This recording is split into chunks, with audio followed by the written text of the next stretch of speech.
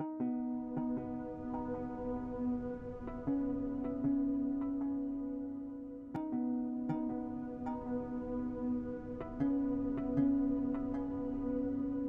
Kevin Lynch.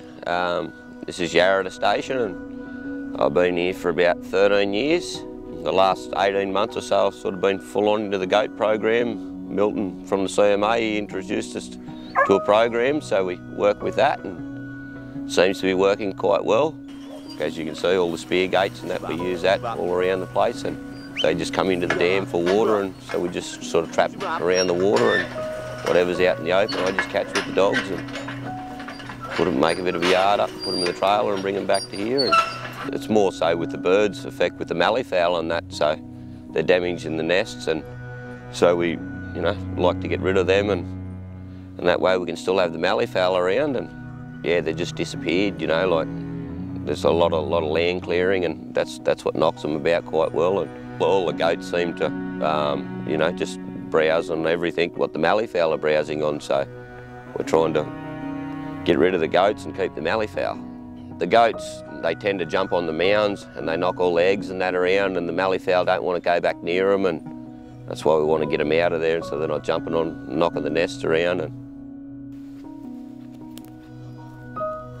Starting in early 2000, I began a career of really conservation-based projects where I looked at threatened species right across Australia and worked with landholders and the community to put in management strategies that would help all of those threatened species.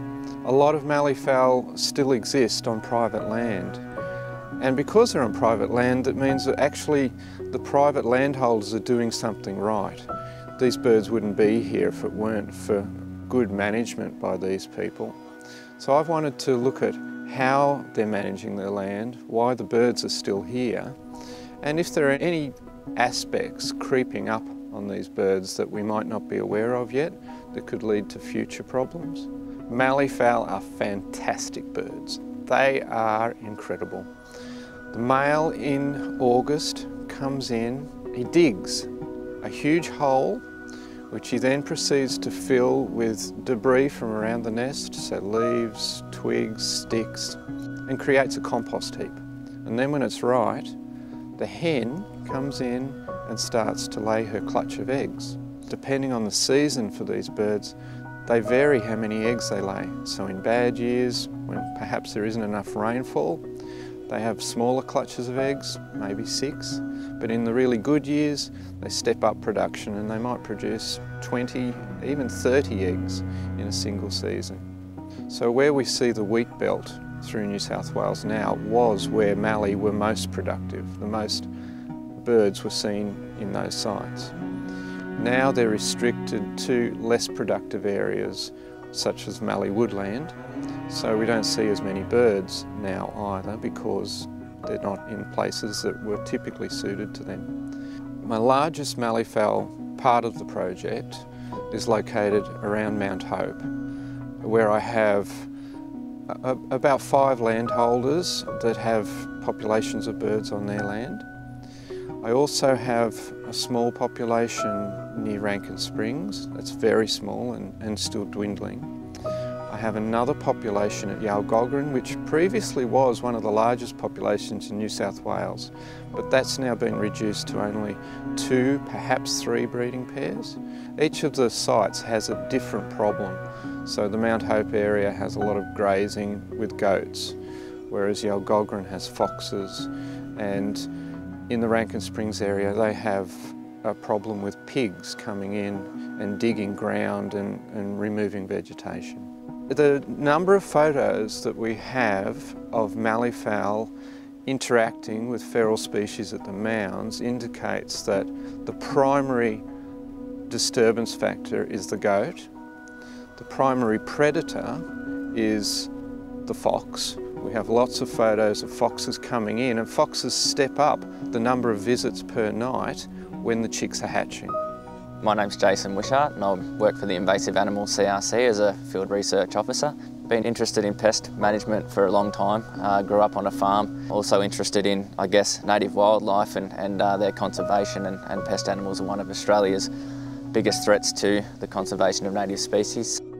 So feral pigs impact the environment through a number of ways, but the key ones would be habitat degradation, so they'll turn over massive areas with their snout searching for grubs and food. And they'll also trample the bush with their hard hooves, cause erosion, things like that. They're predators as well of native species, so things like particularly the malleefowl, which we're up here working on at the moment.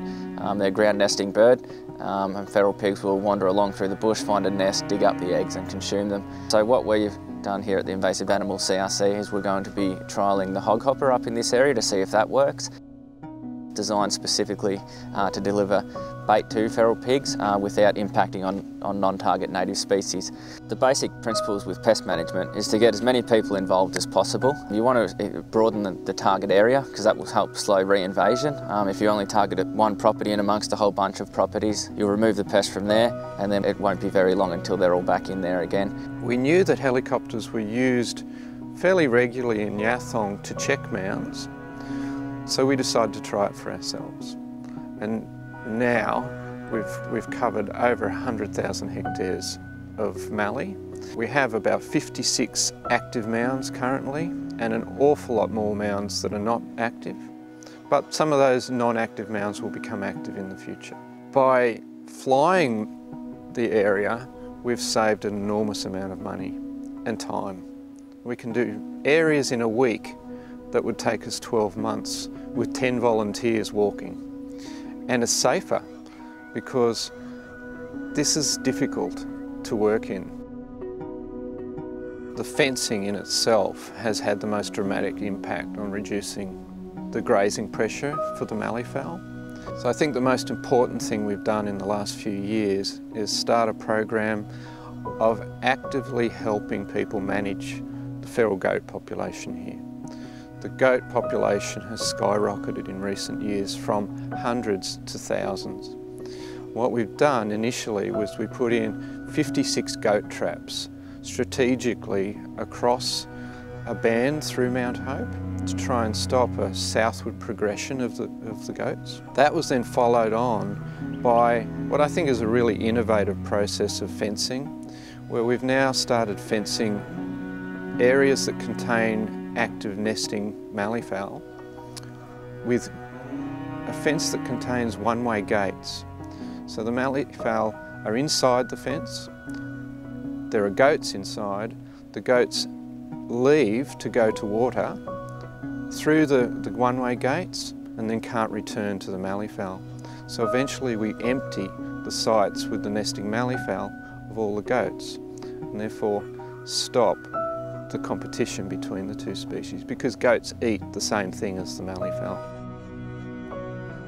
Be more of the landholders, need to understand what malleefowl they got there, and they understand what malleefowl they got, what goats they got there. Well, get rid of the goats, and the malleefowl's going to do a lot better, and everyone does a lot better when you can get rid of the goats. So, they're worth $1.85 a kilo at the moment, so it's not too bad of money. So. They're worth chasing anyway.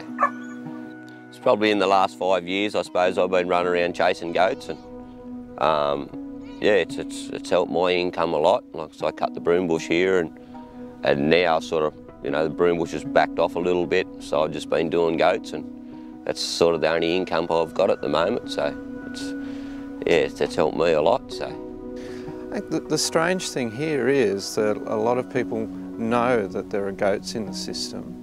They recognise the goats are eating things, but some people haven't recognised that they were actually competing with their own sheep and cattle. But there are many more goats in here than there are domestic stock. So that in actual fact, their impact is much greater than any domestic stock have ever been. I have seen an enormous change in the structure of the vegetation since we've been reducing the impact of the goats. I used to walk through here and see shrubs eaten basically back to bare sticks. In the sites where I've been able to reduce the goat numbers, we've seen the regrowth on all of the shrubs to levels we didn't think were possible. This isn't just about the malleefowl itself now, this is about the vegetation right throughout Australia. The first thing is be aware of how much damage feral animals make. We often don't see them. They're cryptic, they sit in the background, and we don't think much about them. They're just an opportunity for sport, mostly. But these animals are destroying the environment. Goats are eating it out, foxes are eating our mammals and birds, cats are just ravenous and taking lots of reptiles and birds out of the system. We need to be really aware of that and make sure we put in control measures for those animals. And back the people that are trying to do the work. Too often we just don't get any help when we're trying to do what's best for the country. And often we can make it financially worthwhile. The harvesting of goats has been amazing for people here. It got them through the drought. If it hadn't been for goats, many people would have had to walk off the land here. You know, early morning, late of an afternoon, you'll generally always see a malleefowl. But sometimes they go quiet, like when they're probably nesting season and things like that. They're important to everyone. Like I say, people just don't understand, or once you do understand them a little bit, once they're gone, you know, like there's nothing once they're gone, so that's why we need to keep them. She's all a battle in the bush, but you just got to keep battling along with it. Just keep getting rid of the goats, you'll get the malleefowl underway. So.